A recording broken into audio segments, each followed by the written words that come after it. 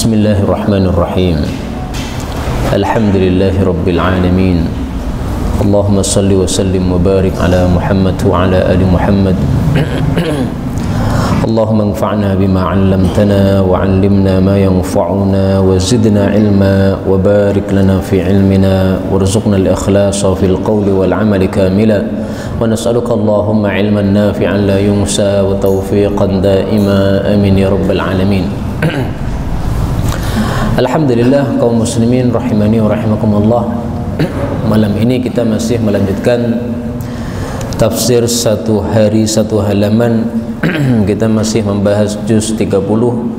Kita sudah sampai pada halaman 591. Ini akan membahas dua surah, yaitu surah At-Thoriq sama surah Al-A'la.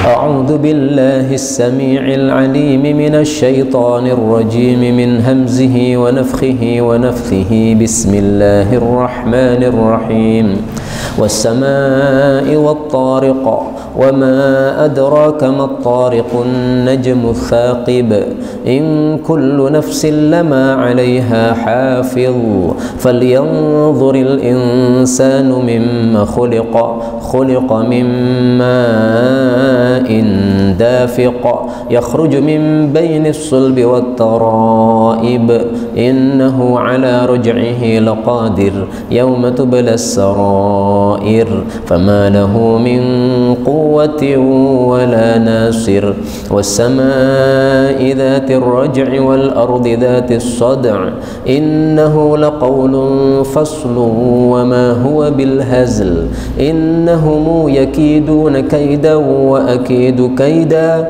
فمهل الكافرين أمهلهم رويدا بسم الله الرحمن الرحيم سبح اسم ربك الأعلى سبحان ربي العلي الذي خلق فسوى والذي قدر فهدي والذي أخرج المرعى فجعله غثاء أحوي سنقرئك فلا تنسى إلا ما شاء الله إنه يعلم الجهر وما يخفي ونيسرك لليسر فذكر إن نفعت الذكر سيذكر من يخشى ويتجنبها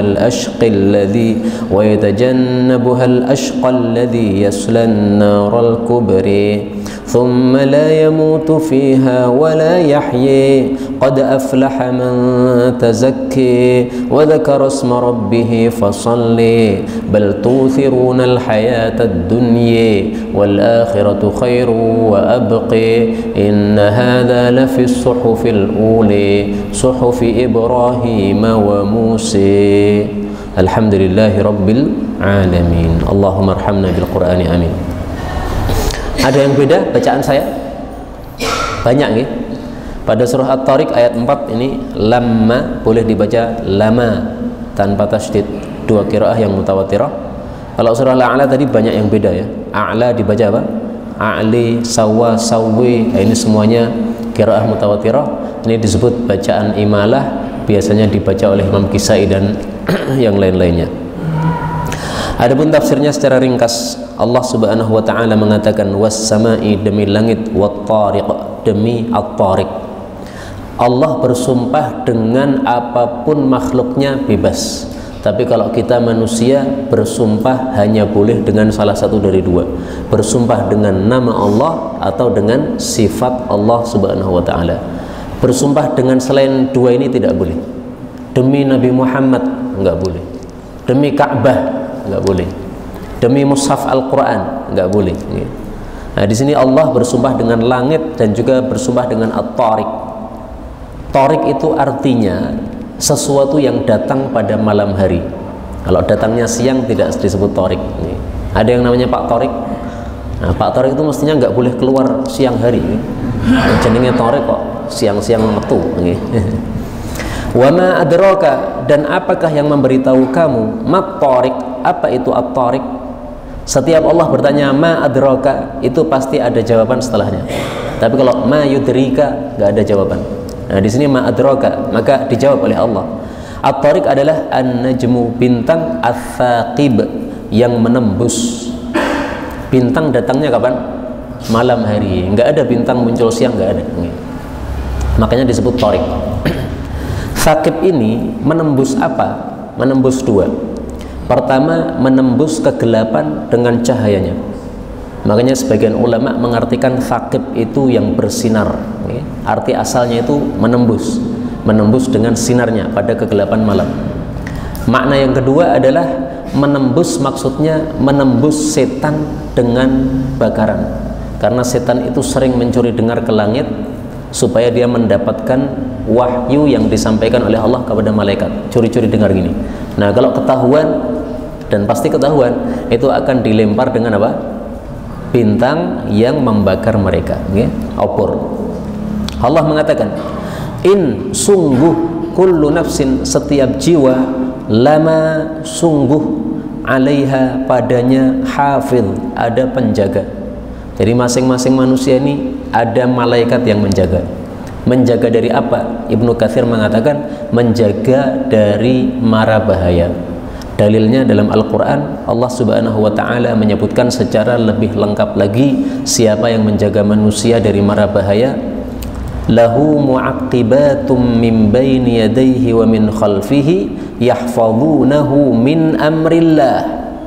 Bagi manusia itu ada malaikat yang mengiringinya di depannya dan di belakangnya. Untuk apa? Yahfazunahu, menjaganya, min amrillahi, dari perintah Allah Subhanahu wa Ta'ala. Jadi kalau ada tabrakan, ada yang kena, ada yang tidak, ada yang mati, ada yang tidak, itu gara-gara apa? Ada muakibat, para penjaga. Pernah dulu ada sopir truk ngantuk, Pak. Saya sudah nyalip, tiba-tiba dia ngantuk mau minggir ke trotoar. Saya udah takbir itu, karena saya sudah siap, wah ini mati tenan ini. Karena saya ngebut dan dia tiba-tiba apa? Ke trotoar itu, pasti saya kepepet, pasti kena itu. Tapi tiba-tiba kayaknya dia sadar, langsung banting lagi, akhirnya nggak jadi. Nah, ini gara-gara muakibat kayak gini. Muakibatnya apa? Menjaga saya, karena saya belum jatahnya mati, akhirnya sopirnya dibangunkan, tangi, kira waya mati, tok pepet piye. Nah, maka akhirnya dia nggak jadi mati. Itu yang dimaksud hafid di sini. Jadi di sini bukan hafid yang mencatat amal, kalau itu disebut raqibun atid. Falyangdur, maka hendaklah memperhatikan al-insan, manusia itu, mimma khuliqa, dari apa dia diciptakan. Maksudnya Allah mengingatkan kita bahwa asal muasal kita itu sangat rendah dan lemah. Kita tercipta dari mani. Mani itu kan lemah sekali, tidak kuat seperti sekarang ini. Dan rendah, hina, tidak ada orang mau mani. Ada yang mau ditawari mani gitu? Siapa mau mani saya? Enggak ada yang mau, menjijikkan. Maka ini mengingatkan manusia dua hal. Pertama, bahwa kamu itu tidak pantas sombong. Asalmu dulu itu mani, nyombongkan apa? Yang kedua, mengingatkan manusia bahwa Allah Maha Kuasa. Dari dulu mani, kemudian menjadi manusia yang kuat seperti kita sekarang ini. Nah, maka tujuan inti dari apa yang disampaikan dalam ayat ini, dalam surat ini adalah Allah menetapkan bahwa kehidupan setelah kematian itu sangat mudah bagi Allah. Sebagaimana Allah mampu menjadikan manusia dari mani, maka nanti manusia yang akan jadi tanah bisa dikembalikan hidup menjadi manusia. Itu inti isi dari surat ini. Allah mengatakan khuliqa, dia diciptakan mimma'in, dari air dafiq, yang memancar dengan keras. Air apa ini? Air mani laki-laki dan air mani perempuan. Jadi air mani itu ada dua, ada laki-laki, ada perempuan. Buktinya apa? Buktinya anak kadang-kadang mirip bapak, kadang-kadang mirip ibu. Ini menunjukkan bahwa mani perempuan itu ada, meskipun biasanya yang lebih banyak adalah mani laki-laki. Allah mengatakan yakhruju, yang keluar, mim baini sulbi, dari tulang sulbi. Tulang sulbi itu tulang punggung, wat taraib, dan tulang dada. Nah, tulang sulbi ini adalah laki-lakinya. Air maninya sumbernya dari tulang sulbinya. Kalau taraib ini adalah perempuannya. Jadi air maninya sumbernya dari tulang dadanya. Sebagian ulama mengatakan baina thadiyain, ya, tengah-tengah antara dua payudaranya. Di situ sumber maninya perempuan, keluar dari situ. Nah, maninya laki-laki sama maninya perempuan itu sama atau beda? Beda. Rasulullah Shallallahu Alaihi Wasallam bersabda, ma'ur rajul, kalau maninya laki-laki itu sifatnya bagaimana? Sifatnya adalah ghalidhun, kental, abyad, putih. Wa ma'ul mar'ah, sementara air mani wanita raqiqun, cuer. Selain apa, kebalikan kental apa Pak? Cuer ya. Ya, raqiq, asfar, kuning. Tapi bukan pipis nih, ini air mani, tapi mirip pipis karena kuning. Fa ayyuhuma sabaqa, maka manapun dari dua air itu yang mendahului, asbahahul walad, maka anak akan serupa terhadapnya. Yang dimaksud mendahului di sini maksudnya lebih dominan. Air mani yang lebih dominan itulah yang menguasai anak nanti, sehingga anaknya mirip ibunya itu karena mani ibunya lebih dominan. Kemudian kalau mirip bapaknya berarti apa? Mani bapaknya lebih dominan. Ini hadis riwayat Imam Muslim. Allah mengatakan, innahu, sesungguhnya dia Allah itu ala raj'ihi, atas mengembalikan manusia, laqadir, sungguh maha kuasa. Mengembalikan kemana? Imam Tabari mengatakan maksudnya mengembalikan hidup setelah mati. Karena itu inti dari surat ini adalah bicara tentang kemampuan Allah menghidupkan setelah kematian, supaya manusia ini ingat bahwa hidup di dunia hanya sementara, nanti akan kembali hidup di akhirat dan akan kekal di akhirat. Ini tafsiran Tabari. Ada juga yang mengartikan lain, Allah itu mampu mengembalikan, maksudnya mengembalikan dari tua menjadi muda, dari muda menjadi bayi, dari bayi menjadi janin, dari janin menjadi mani lagi. Jadi seandainya Allah pengen kita jadi mani lagi, sangat-sangat bisa. Allah pengen kita jadi muda lagi, supaya bisa nikah lagi, bisa. Tapi sayangnya kita tidak mampu mengadakan hal tersebut. Tapi Allah maha mampu. Ada juga yang mengatakan Allah itu mampu mengembalikan, maksudnya mengembalikan mani yang keluar. Mani keluar, kembalikan lagi masuk ke dalam. Sangat bisa Allah. Allah ya, kalau kita nggak bisa. Kalau kita begitu sudah terasa keluar, pasti apa? Akan keluar tanpa bisa ditahan. Karena manusia itu lemah. Allah mengatakan, yauma, pada hari tubla, tampak as-sarair, rahasia-rahasia. Jadi di akhirat nanti semua rahasia akan dibuka oleh Allah. Hati kita itu isinya apa akan dibongkar. Isinya iman atau isinya kafir. Maka orang-orang munafik nanti akan ketahuan semua isi hatinya bahwa dia sebenarnya kafir. Orang-orang yang suka korupsi itu nanti akan dibongkar korupsinya oleh Allah Subhanahu wa taala.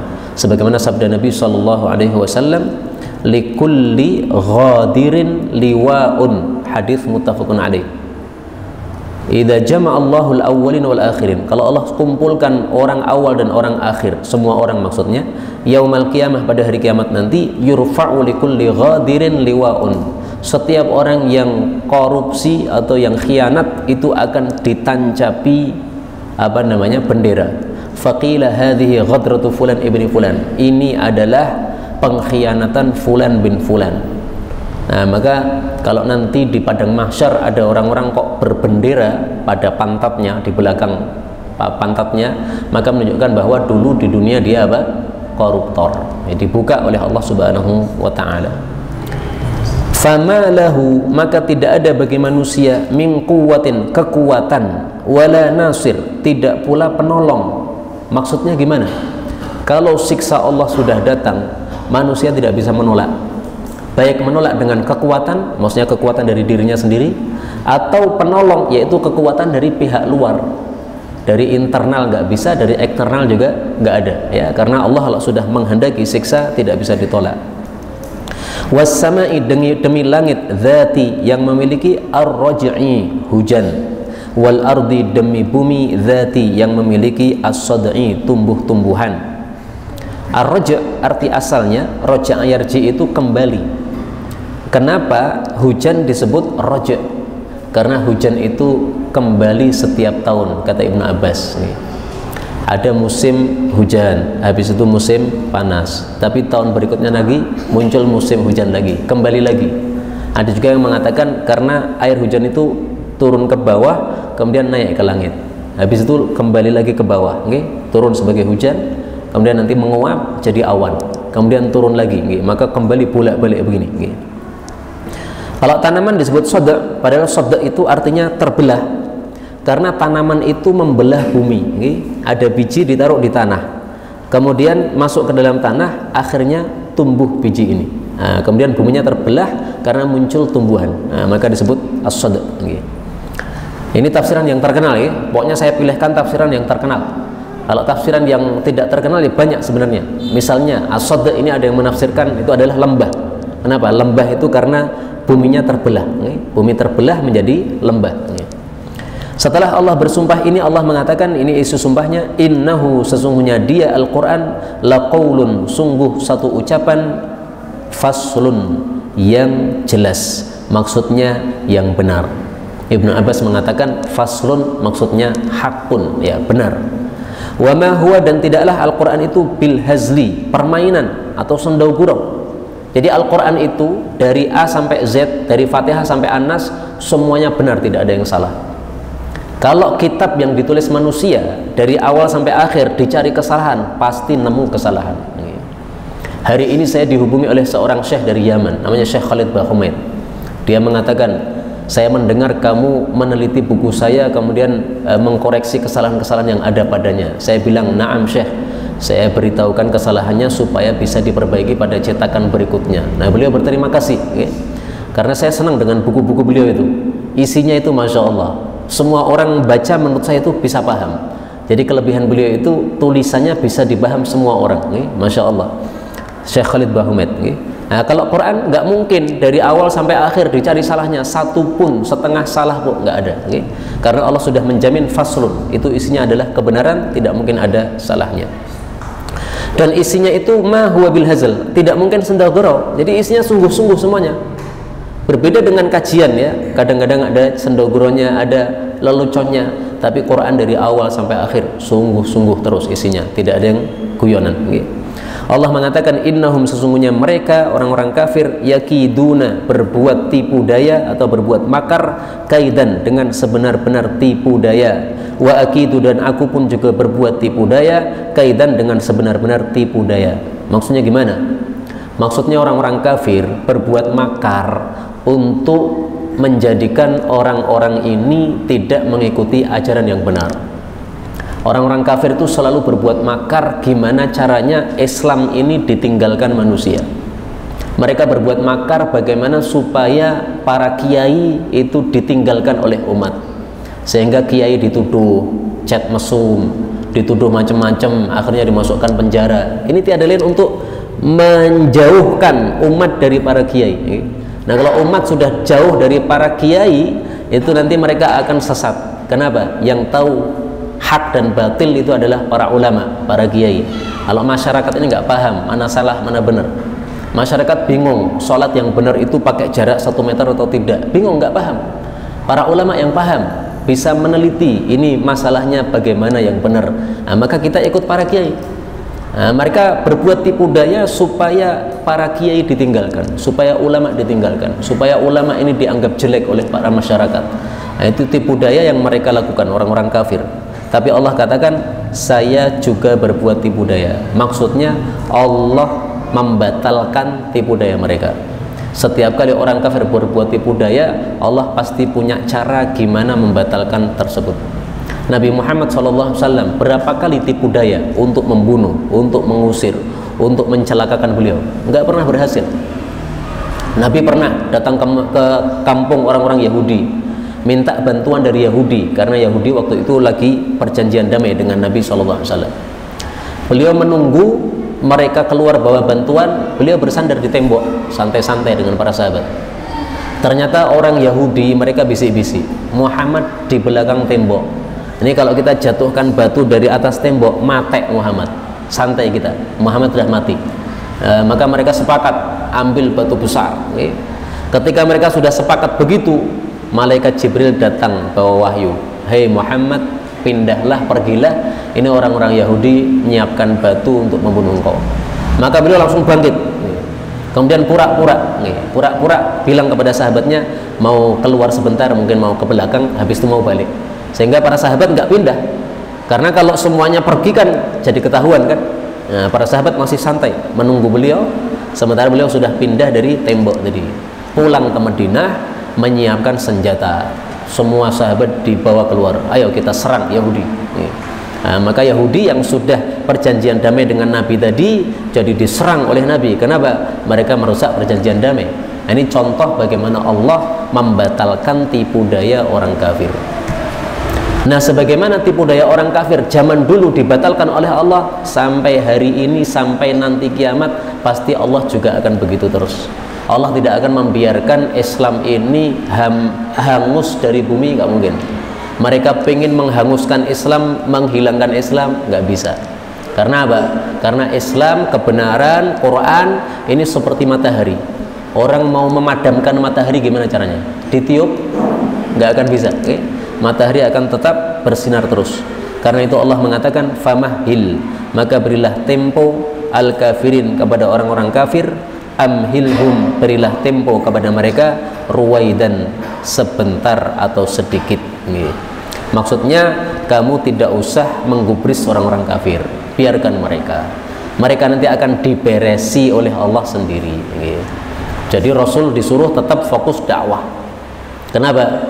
Karena tipu daya orang kafir untuk mencelakakan beliau, memadamkan dakwah beliau tidak akan bisa.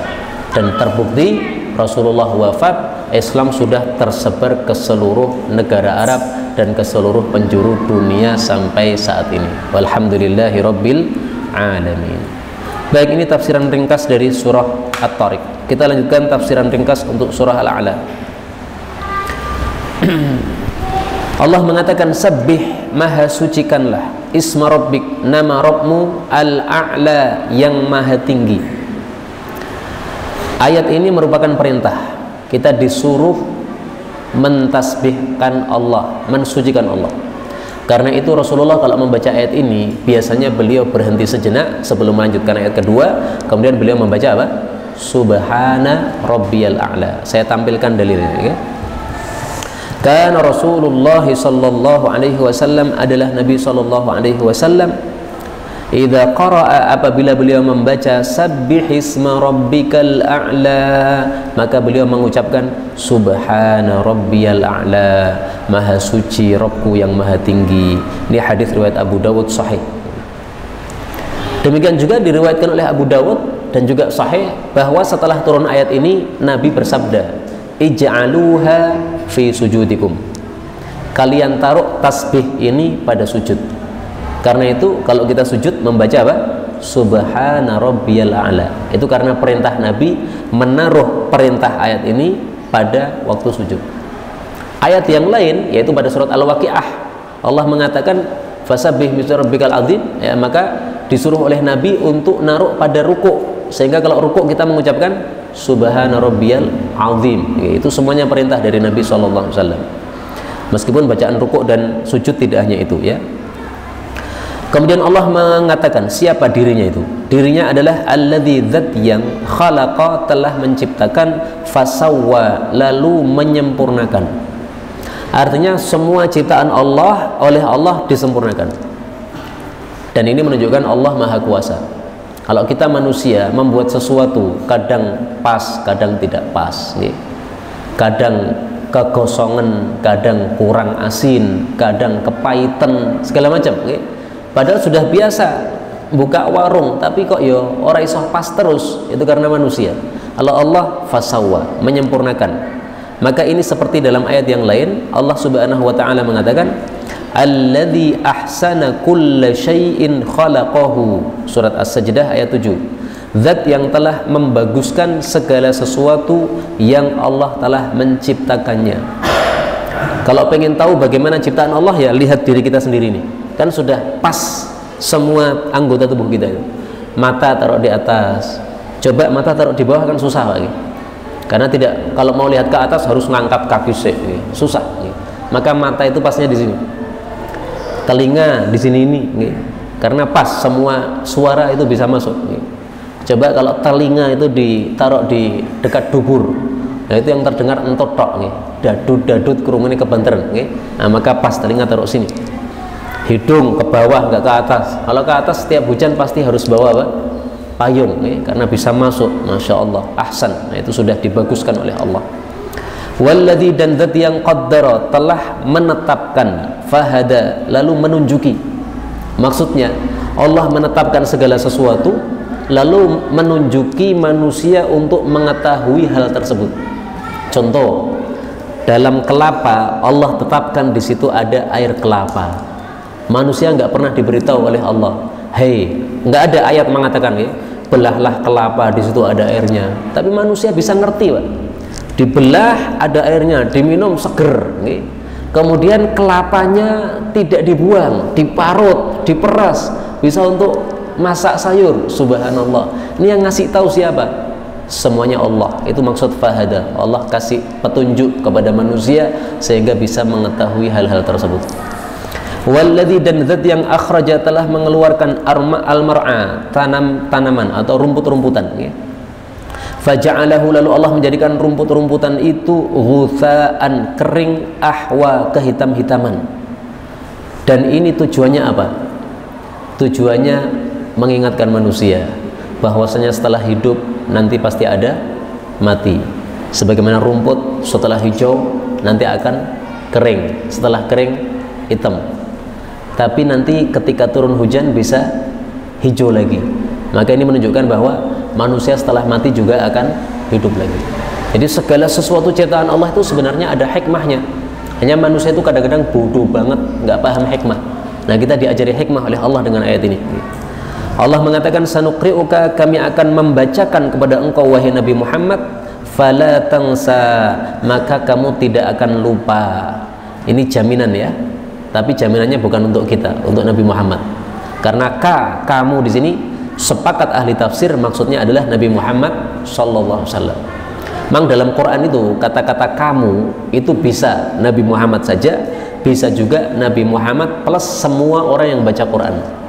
Lah di sini sanuqri'uka ini tidak bisa untuk semua orang yang baca Quran, enggak. Ini khusus Nabi Muhammad. Akan kami bacakan Quran pada kamu, kamu tidak bakal lupa. Mungkin ada yang bertanya, loh Nabi Muhammad kan pernah lupa. Buktinya beliau itu malam-malam mendengar seorang sahabat Nabi sholat di masjid, bacaannya keras, maka Nabi mendengarkan. Wah, ini bacaannya bagus. Kemudian Nabi mengatakan, mudah-mudahan Allah merahmati kamu karena kamu mengingatkan saya satu ayat yang saya sudah lupa. Gara-gara kamu baca, saya ingat lagi. Ini kan berarti Nabi lupa nih. Nah, maka jawabannya adalah Nabi memang bisa lupa, tetapi lupanya Nabi terhadap wahyu itu selalu setelah wahyu disampaikan. Tidak mungkin Nabi lupa terhadap wahyu sebelum wahyu itu apa? Disampaikan. Karena kalau beliau lupa sebelum menyampaikan, itu bisa menyebabkan wahyu jadi kurang. Wahyu dijamin tidak kurang. Sehingga beliau sudah sampaikan, baru setelah itu lupa bisa. Karena itu Allah mengatakan, illa masya Allah, kecuali yang Allah kehendaki, maka engkau bisa lupa. Tapi selalu tadi, lupanya setelah disampaikan. Innahu, sesungguhnya dia Allah, ya'lamu, mengetahui al-jahra, yang terang-terangan, wa ma yakhfa, dan apa yang tersembunyi. Maksudnya ucapan maupun amalan manusia semuanya sama di hadapan Allah. Kita sembunyi-sembunyi Allah tahu, kita terang-terangan sama saja. Jadi bagi Allah itu sembunyi sama terang-terangan tuh podo wae. Kalau kita manusia kan beda. Yang terang-terangan lebih mudah bagi kita untuk melihatnya. Tapi yang sembunyi-sembunyi, samar-samar, kita harus picingkan mata supaya kita bisa melihatnya. Kalau Allah nggak perlu kayak begitu. Wa nuyassiruka, dan kami akan memudahkan engkau wahai Nabi, lil yusra, kepada perkara-perkara yang paling mudah. Maksudnya Allah akan menunjuki Nabi Muhammad SAW kepada agama Islam. Yang agama Islam, syariat yang dibawa oleh Nabi Muhammad adalah syariat yang paling mudah daripada syariat-syariat terdahulu. Itu lebih susah syariat-syariat terdahulu. Misalnya kita sholat yang wajib hanya 5 kali. Zaman dulu sholatnya bisa 50 kali dalam sehari. Susah, Pak. Nah, maka ajaran yang dibawa Nabi Muhammad SAW ajaran yang mudah. Rasulullah mengatakan, innad dina yusrun. Innad dina, sesungguhnya agama Islam ini, yusrun, adalah agama yang mudah. Hadis riwayat Bukhari sahih.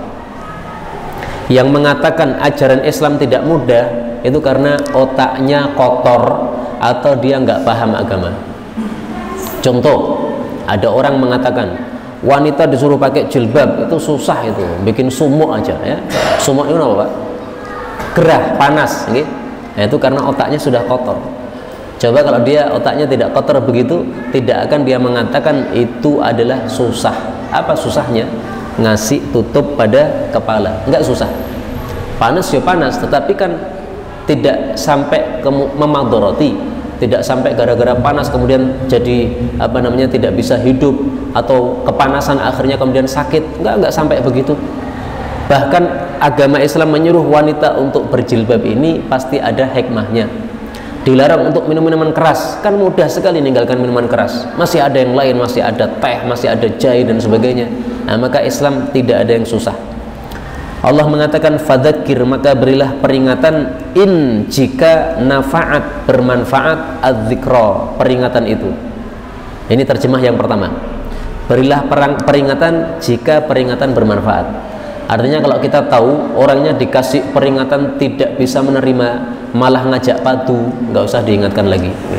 Karena itu manusia dibagi jadi dua. Ada orang yang bisa diomongi, silahkan diomongi. Orang yang tidak bisa diomongi, malah ngajak perang sama kita, nggak usah diomongi. Orang kacek.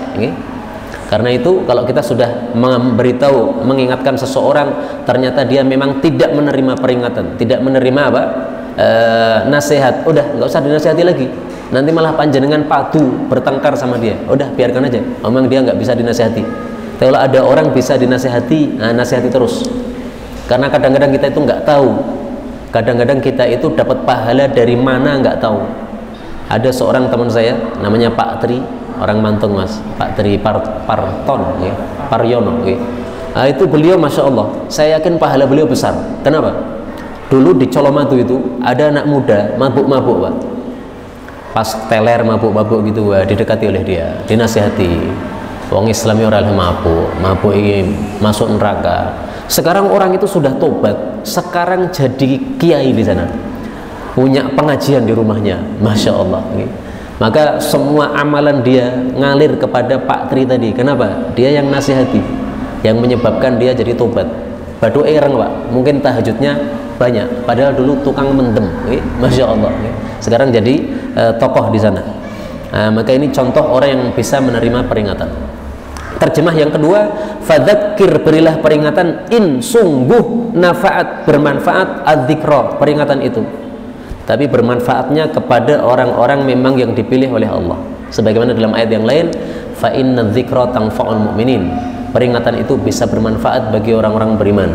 Tapi orang yang sudah diciptakan dicap kafir oleh Allah di dalam rahim, tidak mungkin dia menerima peringatan tadi.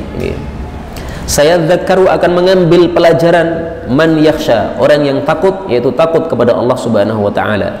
Wa yatajannabuha, dan akan menjauhi peringatan tadi, al ashqa, orang yang paling celaka. Siapa orang yang paling celaka? Rasul menjawab pertanyaan ini, beliau mengatakan dalam hadis yang sahih, asyaqiyu, orang yang celaka itu adalah man syaqiya, orang yang sudah ditetapkan celaka, fi batni ummihi, di dalam perut ibunya. Maksudnya gimana? Ketika manusia masih jadi janin, itu sudah ditakdirkan oleh Allah, ini nanti bakalnya jadi orang celaka masuk neraka, ini bakalnya jadi orang yang beruntung masuk surga. Jadi kita ini hanya menjalani takdir. Tapi jangan protes nih. Wah, kalau begitu saya apa enaknya dewe wae. Kalau takdirku apik kan nanti akhirnya mati juga bagus. Nggak bisa begitu. Karena kata Nabi, masing-masing manusia dimudahkan oleh Allah untuk sesuatu yang dia diciptakan untuknya. Kalau kita mudah untuk sholat jamaah, nah ini tanda-tanda kita diciptakan untuk surga. Kalau kita mudah untuk pengajian, ini tanda-tanda kita diciptakan untuk surga. Karena itu jangan kemudian sakar pula, saya mabuk-mabuk rapopo, yang penting kalau saya ditetapkan nanti akan masuk surga, akhirnya juga saya masuk surga. Nggak bisa begitu. Karena kalau kita melakukan tanda-tanda kesesatan, itu nanti malah kita masuk neraka betul. Maka itu Allah mengatakan di sini alladzi, yaitu orang yang yasla, akan masuk an-narul kubra, kepada api yang terbesar. Maksudnya api terbesar itu apa? Api neraka. Kenapa api neraka disebut api terbesar? Saya jawab dengan dua hadis Nabi SAW. Hadis yang pertama, Rasul SAW bersabda, tapi hadisnya ini diperselisihkan ulama, sebagian mensahihkan, sebagian mendhaifkan.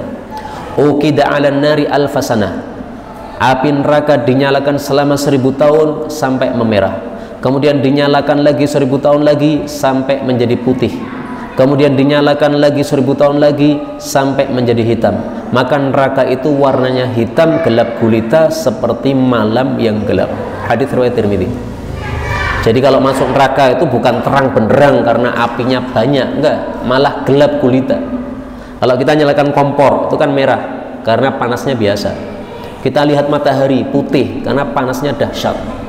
Tapi neraka itu tingkatan paling tinggi, panasnya sampai hitam.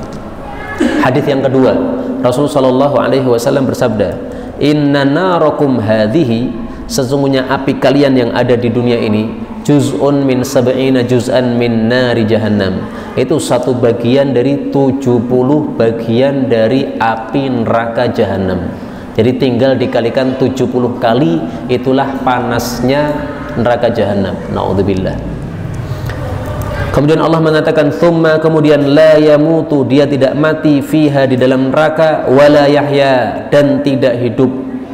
Maksudnya tidak mati karena mati itu menyebabkan kita istirahat, tidak merasakan apa-apa.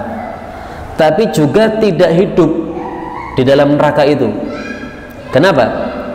Para ulama mengatakan tidak hidup yaitu hayatan tanfa'u, tidak hidup dengan kehidupan yang bermanfaat. Ya dia hidup, buktinya masih merasakan sakit, tapi hidupnya hidup yang tidak manfaat sama sekali. Kalau kita hidup di dunia ini kan masih manfaat, Pak. Nafas ada, bisa minum teh seger, bisa tidur enak, bisa main ke sana kemari, bisa renang seger, nah, itu manfaat semuanya. Tapi kalau di sana itu kehidupannya tidak ada kehidupan manfaat sama sekali, itulah yang dimaksud wala yahya, tidak hidup yang manfaat. Dan inilah sifatnya orang kafir yang kekal di neraka. Adapun orang muslim yang masuk di neraka, itu masuknya di neraka beda dengan orang kafir ini. Nanti dia masuk ke dalam neraka, setelah jadi gosong, jadi arang, Allah akan matikan. Dalilnya dalam hadis riwayat Imam Muslim, Rasulullah SAW bersabda, ini Nabi membedakan ya antara orang kafir yang masuk neraka dengan orang muslim yang masuk neraka. Beliau mengatakan, amma ahlun naril ladzina hum ahluha, kalau ahli neraka yang betul-betul penghuni aslinya, fa innahum la yamutuna fiha wa la yahyaun, mereka di dalamnya tidak mati juga enggak hidup. Walakin nasun asabathumun nar, tapi ada beberapa manusia terkena api neraka bidunubihim, gara-gara dosa mereka. Tapi ini orang-orang muslim masuk neraka bukan karena kafir tapi karena dosa. Fa amatathum imatatan, kalau dalam muslim itu fa amatahum imatatan, Allah mematikan mereka dengan sebenar-benar kematian. Hatta idza kanu fahman, kalau mereka sudah menjadi arang, udhina bisyafa'ah, baru diizinkan mendapatkan syafaat, akhirnya dikeluarkan dari api neraka. Hadis riwayat Muslim sahih. Nah, ini hadis menunjukkan adanya orang-orang yang ex api neraka, sehingga siapapun mengatakan tidak ada ex neraka, itu adalah kelompok sesat atau pemahamannya sesat. Jangan diikuti, jangan didengarkan, menyelisih Quran dan Sunnah gitu. Kemudian Allah mengatakan qad aflaha, sungguh beruntung, man tazakka, orang yang mensucikan diri, wa dzakara asma rabbih, dan dia menyebut nama Allah, nama Rabbnya, fa shalla, lalu dia salat. Siapa yang dimaksud ini? Kata Ibnu Abbas, yang dimaksud tazakka, membersihkan diri, maksudnya membersihkan diri dari syirik dengan cara apa? Iman kepada Allah Subhanahu wa taala. Maka kita semuanya termasuk apa? Man tazakka. Tapi ada tafsiran yang lain. Tazakka itu adalah membersihkan diri dari semua akhlak-akhlak yang rendah. Nah, kalau ini kita mungkin belum sempurna, okay? Ada akhlak-akhlak yang rendah yang masih ada pada diri kita, ini berarti kita belum tazakka secara sempurna. Maka ada tazakka yang pokok, yaitu mensucikan diri dari syirik. Tapi setelah itu kita harus menggenapkan atau menyempurnakan tazakka kita, yaitu mensucikan dari semua akhlak-akhlak yang rendah. Semua kemaksiatan itu adalah akhlak-akhlak yang rendah. Nah, kalau kita bisa mensucikan diri dari semuanya, berarti sudah sempurna dalam kesucian. Menyebut nama Allah Subhanahu wa ta'ala, kata Ibnu Abbas, maksudnya mentauhidkan Allah, mengucapkan apa? Asyhadu an la ilaha illallah, asyhadu anna Muhammadar Rasulullah. Fasalla, lalu dia salat. Karena orang kalau sudah mengucapkan syahadatain, kewajiban pertama yang harus dia lakukan adalah apa? Salat 5 waktu. Nabi kalau dakwah selalu urut gitu. Disuruh masuk Islam mengucapkan syahadatain. Kalau sudah diajari salat 5 waktu, urut sedikit-sedikit, step demi step. Itu tafsiran Ibnu Abbas. Ada juga yang menafsirkan lain, wa dzakara asma rabbih, menyebut nama Allah itu maksudnya ketika salat takbiratul ihram, Allahu akbar. Nah, itu menyebut nama Allah. Fa shalla, lalu salat. Nah, maka salat itu harus dimulai dengan apa? Takbiratul ihram. Kalau tidak ada takbiratul ihram, tidak sah salatnya. Ada orang salat menentok, tidak sah. Takbir itu kan ucapan mulut, Allahu akbar. Kalau tidak angkat tangan masih sah. Jadi mungkin karena panjenengan tergesa-gesa, okay? Karena sudah telat masuk masjid langsung Allahu akbar, tangannya orang angkat, sah. Tapi salah. Kenapa? Mestinya tangannya apa? Diangkat, okay? Tetapi tidak wajib mengangkat itu. Tetapi apa? Tetap sah salatnya. Kemudian setelah Allahu akbar takbiratul ihram, panjenengan mengikuti gerakan imam. Kalau imamnya ruku, panjenengan ruku. Takbir lagi, takbir untuk ruku. Jadi takbirnya 2 kali. Allahu akbar, takbir pertama untuk takbiratul ihram. Allahu akbar, takbir kedua untuk ruku. Takbir yang pertama hukumnya wajib, takbir yang kedua hukumnya sunnah. Kalau imamnya sujud, maka menurut ulama mazhab Syafi'iyah itu takbirnya cuma 1 kali. Allahu akbar, takbiratul ihram. Habis itu tidak takbir lagi. Kenapa? Karena takbir yang kedua itu disyariatkan ketika kita setelah berdiri kemudian urut ruku. Adapun dari berdiri menuju sujud ini kan nggak urut apa? Melewati ruku, i'tidal, okay? Maka ini adalah rukun berikutnya yang bukan rukun pas setelah takbiratul ihram. Sehingga takbirnya sekali saja. Allahu akbar, takbiratul ihram, habis itu langsung apa?